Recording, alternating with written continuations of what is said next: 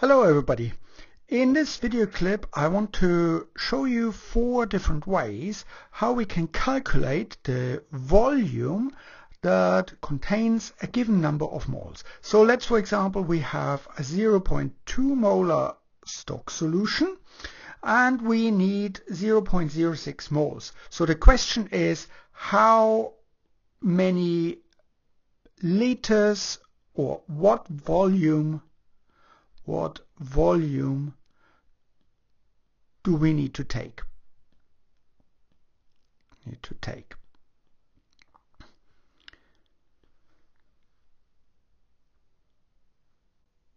So the first method is really quite a logical one. It is back to first principles and it uses the famous rule of 3.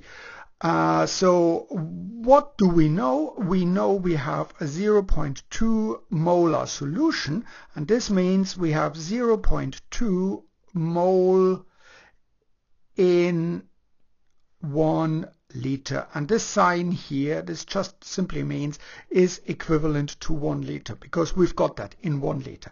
But we don't want to have 0.2 moles. What we actually want to have is 0.06 mole.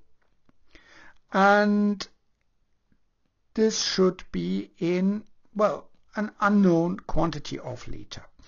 And with these two sort of equations, we can convert them into a ratio. So we have got 0.2 mole divided by 0.06 mole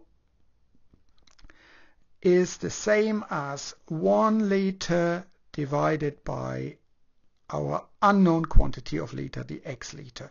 And we just simply can rearrange this equation. We bring the x to this side, we bring the fraction to the other side, and we get x liter equals 1 liter times 0.06 mole divided by 0.2 mole.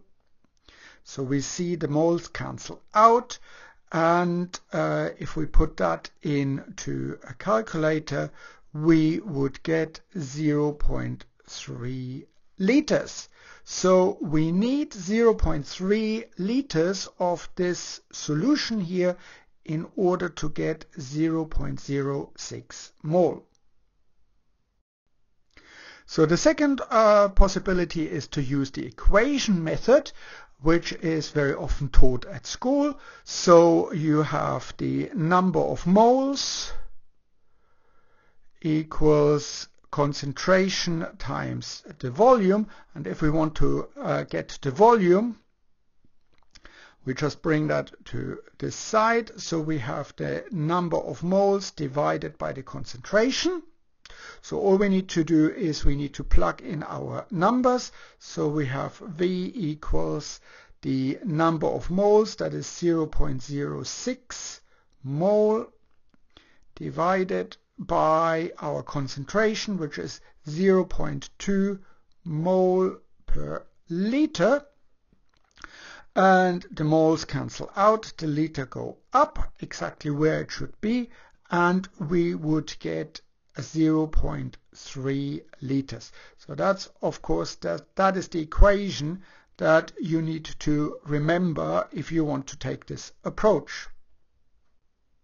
A third method that very often is taught at school is the triangle method, where you basically have a triangle and you put in the different entities into the field. So in the top field you would put in mole, here you put in the volume, liter, and here you put in the concentration, mole per liter. And what you are looking for, this is what you take out. So that's the liter we are looking for. We put that here. And we've got the liter equals mole divided by mole per liter. So all we need to do is really put in our numbers. So we were looking for 0.06 mole divided by 0.2 mole per liter. And again, the liters cancel out, the liters go up, and we get 0.3 liter.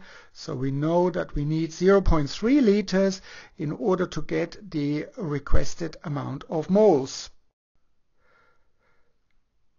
The fourth method, that is really the one that I prefer, because I don't have to remember an equation. I don't have to remember in which section of the triangle I need to put any units or something like that. The dimensional analysis actually guides me by just simply using the units that I want to have. So we have 0.2 mole per liter.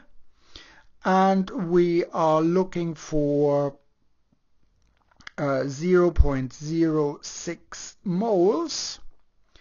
So what am I looking for? I'm looking for the volume. I'm looking for the liters. Do I have the liters anyway? Yes, I've got the liters here, but they are in the denominator. But that doesn't actually matter, because I can write it in such a way that the liters are on top of the fraction, as 1 liter contains 0.2 mole. So I've got the liter, my unit that I want, in the right place on top of the fraction line. The only thing that is annoying here is this mole in the denominator. So all I need to do is find something where we've got moles, so that if I cancel this equation or this fraction, that the moles cancel out. Do I have moles anywhere? Yes, I've got moles here. So times 0.06 mole. And what I see is the moles cancel out. The only unit that I have left is the liters here, and that is what I want. So I can stop now. So I can write this a little bit nicer. So we have 0.06 over 0.2, and the unit is liter, and that gives me 0.3 liter. And the nice thing about this dimensional analysis is I don't have to remember any equation. I don't have to do any complicated rules of 3 or something like that. I'm just simply guided by the units of the things that I've been given and what I'm looking for.